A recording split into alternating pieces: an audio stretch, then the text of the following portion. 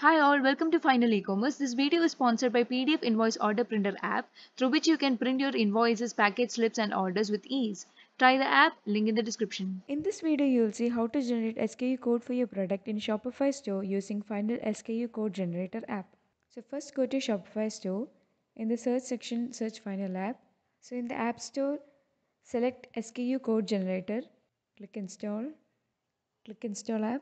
For your initial installation, the direction of use will be displayed with several steps. You can follow that and learn how to use the app. So in the prefix field, you can enter the initial section of your SKU code. For example, let's enter AK. And in the body field section, you can enter the numerical value that increases with each product. So provide the initial numerical value for your product. So suffix is the end section of your SKU code, which is similar to the prefix. Provide your suffix. So in the separator section, you can provide a value that can be inserted in between the prefix and the body. For example, let's give 4. The delimiter is the separator that is used to separate the suffix and the numerical body, and it is placed before the suffix. So let's choose one delimiter. If you want, you can choose the prefix delimiter. Next, you can add the product vendor. So you can add the product vendor first character or second character.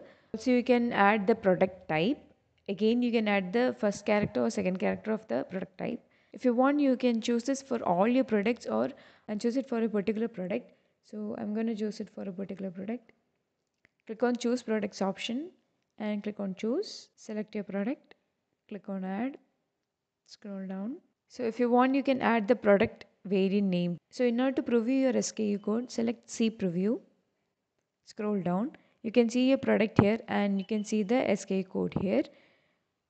So whatever changes you make will be displayed here. So if I'm going to remove the space, you can select that option and I'm going to remove the variant name. So after making each and every change, you have to select the see preview option. So the changes will be saved again and it is displayed here. And to generate your SKU code, click on generate. Thank you.